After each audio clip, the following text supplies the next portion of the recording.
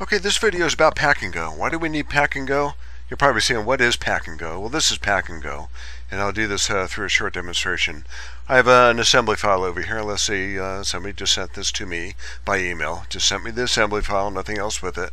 And if I drop that into SolidWorks, let's go all the way over here, drop it into SolidWorks and take that folder and move it aside, it gives me this dialog box, like you can't find stuff. Wants to know if I want to browse it for it, or suppress that component, or suppress all missing components. But you know, if I wait too long, it's impatient. It's just going to suppress everything.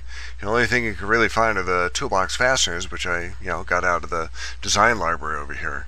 So the report over here says that there were 7 files that were suppressed, or essentially missing. So if I go to close over here and take a look at my feature manager, you can see every file that I have in here, including all the duplicates like the hinge plate. They're all suppressed or missing.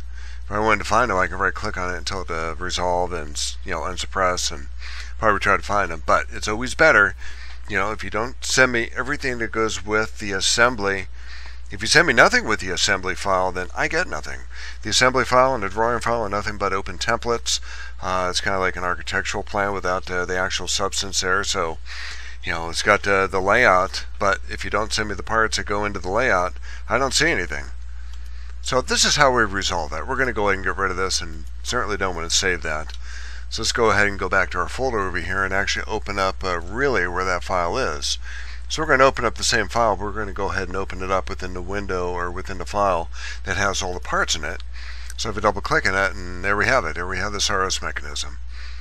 Now if I want to go ahead and save this with everything included in here, this is what we do. We go to File, instead of Save As, we're going to go down a little bit further and go to this option over here called Pack and Go.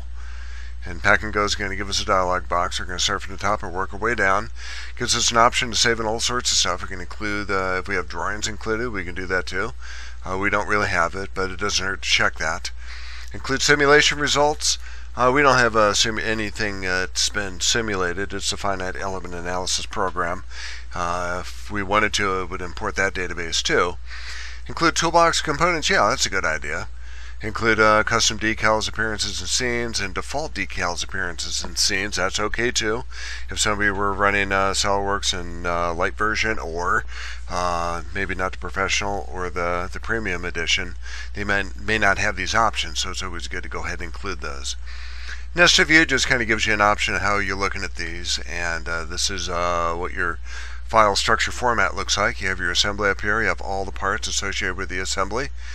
And then you actually have over here database items in regard to some of the material qualities we've assigned to this, including copper and plastic and other things. It's going to import that stuff too, including appearances. And if you go up here and actually click on the toolbox components, or unclick on that, if you click on that, you can see that we get our flathead screw and our flathead or machine screw nut. Those get included too. So if somebody doesn't have the toolbox open, it automatically opens that and includes that into our assembly too. So the person who's receiving this doesn't have to try to hunt and peck for it. So down here it says we have 1 assembly, we have 13 parts, we have 0 drawings, we have 17 other files or database items, for a total of 31 elements in here that I'm going to receive, whereas before I would have only received 1 and it would have seen nothing. So this is the reason why I want to do this.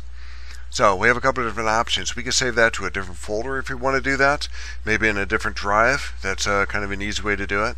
If you want to send it, what you want to do is save it as a zip file. And if you want to go ahead and browse, you can put that in a location of your choosing, perhaps a desktop, and then you can call that, you have to give it a name down here, SolidWorks-mechanism. And if you do that, it's going to go ahead and save that. And then we're not going to click Save button yet, but now we can add a prefix to it if you want to add something to the front of that, maybe a date. We can do that if you want to add a suffix to it. We can do that too. Maybe the same thing. We can call that October or something. But what it does is it just adds those elements to the file name. Boy, having trouble spelling today.